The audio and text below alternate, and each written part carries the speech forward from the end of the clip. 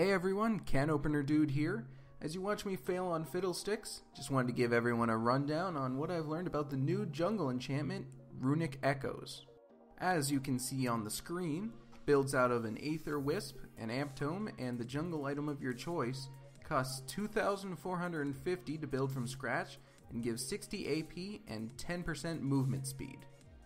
Now before we get into passives, I want to compare this to Runeglaive, which gave 40 AP, 250 mana, and 10% CDR for a cost of 2,675.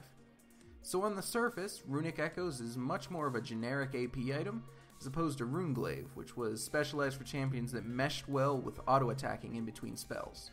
The main point of interest with the new item, however, is that it applies the version of Luden's Echo's passive proc, meaning the jungle item still has an AoE, it's just that one that works in ganks too.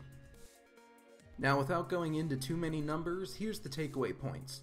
Better all-around AP item, while it still favors burst, it does so in a way that a lot more champions can benefit from. The passive now does not stack or combine with Luden's as of now, but this may change.